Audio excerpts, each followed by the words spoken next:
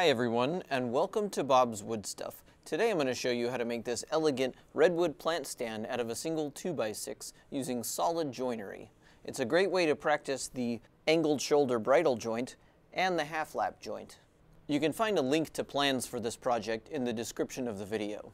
Let's go to the shop. For this project, I wanted to nail down the design before starting, so I built it in SketchUp to see how it would look.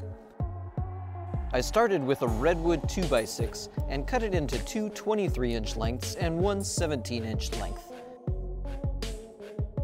Then I ripped all 6 of those pieces to 2.5 inches wide. I first ripped the edge off to get a clean edge and remove the rounded part. Then set the fence at 2.5 inches and made my final cuts. On the 4 long pieces, which will become the legs, I cut off one end at 5 degrees using the miter gauge. To cut off the minimum amount possible, I tilted the miter gauge to the right so I can lead with the corner. Because I want the pot to sit 18 inches above the ground, I measured 18 inches up from the bottom of the leg and made a mark. Then I placed a knife in that mark, butted my square up to the knife, and struck a line across the edge. I took out my bevel gauge and locked it at 85 degrees using the angled end of the leg as a guide. And I cut a line to meet up with the previous one, marking the angled top shoulder of the bridle joint. I wrapped the line around the other edge using my square. And I matched up the lines on the last side using the bevel gauge. I took one of the shorter pieces that will go in the center and lined it up with the line I just scored, and I traced it with the knife to mark the bottom shoulder, undercutting it a small amount so it's a tight fit. I want the middle section to be 1/3 of the thickness of the leg, so I measured the piece into thirds and made a small cut 1/2 inch from the edge. Then I placed the blade of my marking gauge in that notch, pushed the fence against the piece, and locked it in place. I scribed a line between my existing marks from each face of the board. And I did the same thing on the opposite edge of the piece. I also scribbled some pencil to indicate which parts are waste. To transfer the markings to the other legs quickly, I butted them up against a board and clamped them together, then scribed a line across using my square. And I used the bevel gauge for all the angled marks. I placed the stretcher on top of the legs to mark the edges of the shoulder. Then I wrapped a line all the way around using my combination square and my bevel gauge. And I marked the bridle joint with my marking gauge, which has not been changed. I installed my dado stack and set it to the height of my lines. Then I set my miter gauge at 85 degrees and removed the waist area. Since my miter gauge has some wobble to it, I did not go all the way to the shoulder. You can see that there is a little bit of waist left.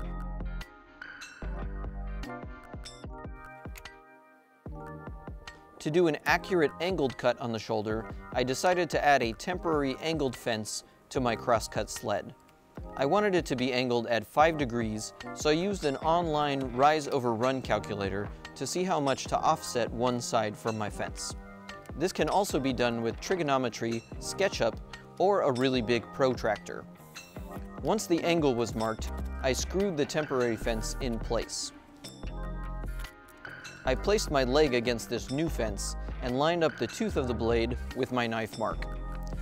Then I cut both of the shoulders on this side of the leg exactly on the mark. I did this on all 4 legs.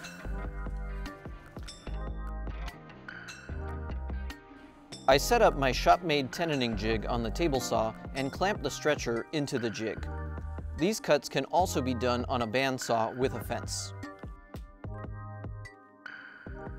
I raise the blade up to the lower part of the shoulder and move the fence so that my cut removes the center part of the stretcher just inside the lines. I made the cut and then flipped the piece around to get the other side.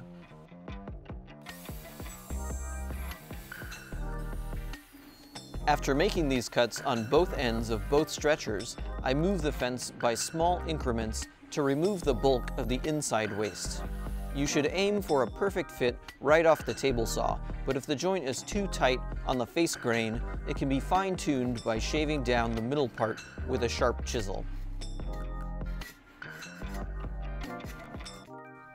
Because my tenoning jig cuts at 90 degrees, I needed to chisel out some material to get that 5-degree angle. I secured the stretcher to my bench using bench dogs and held the chisel at 85 degrees while I chopped away the waist. I start by making a notch where the shoulder will be and then start chopping, taking only about 1/8 of an inch off at a time and working towards that line. While cutting these, it is important to sight down the side and make sure your chisel is the same angle as your line. Then I flipped the piece over to the other side and chiseled from that side also. It's important that the bottom of the mortise is clean with no obstructions, so I cleaned it up a bit with a chisel. I tested the fit of the bridle joint and found the stretcher slightly too wide, as intended. Using my hand plane, I took a few shavings off the stretcher and checked the fit again. I repeated this process, checking often until I achieved a perfect fit.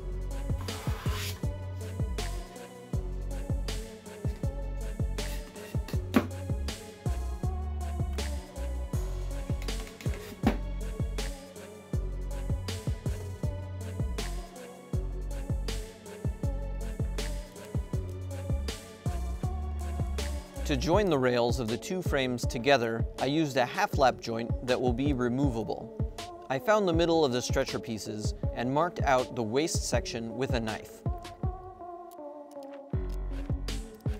Then I removed the waist with a crosscut sled on the table saw using multiple passes.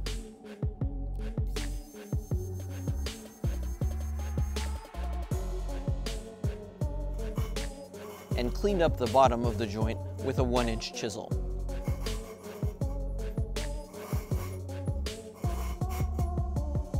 I then test fitted the half-lap joint. I had intentionally cut it too tight so that I could fine-tune the fit with a hand plane. I would test the fit and then do a couple passes with the hand plane and then test the fit again, repeating this process until I had a perfect fitting joint on each side.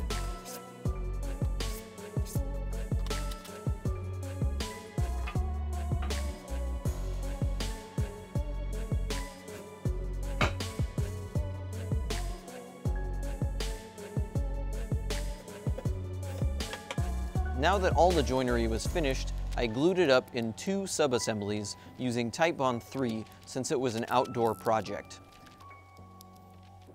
I applied 1 clamp to each bridle joint and waited for it to dry. I drew a small curve at the top of the leg freehand and then attached some clamps and bent a piece of wood to trace the long curve. Then I cut those curves on the bandsaw.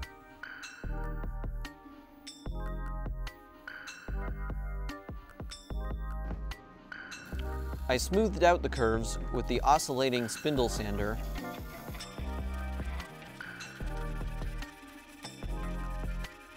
and then decided to use a spoke shave instead because it is quicker, there's no sawdust, and it leaves a smoother surface.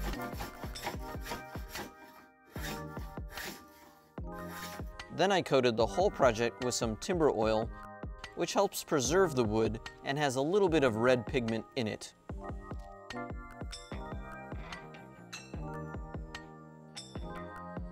After a few minutes, I wiped off all the excess oil. Once the oil had dried, I brought the stand to my local garden center and tried out a bunch of pots to see how they look and fit in the plant stand. This black pot was the best fitting one, but it was a little too tight, so I pared down the tops of the legs a little bit with a chisel to achieve a perfect fit.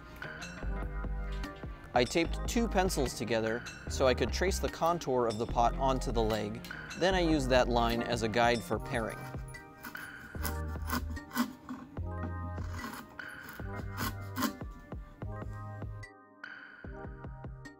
So this was a really good project. I enjoyed it a lot. It's incredibly strong and it makes my plant look a lot classier. I originally developed it so I could teach my joinery class how to make the angled shoulder bridle joint and the half lap joint and make them fit really well using both hand tools and power tools. Please like and subscribe if you enjoyed this video and make sure to download the plans and try it for yourself. Bye.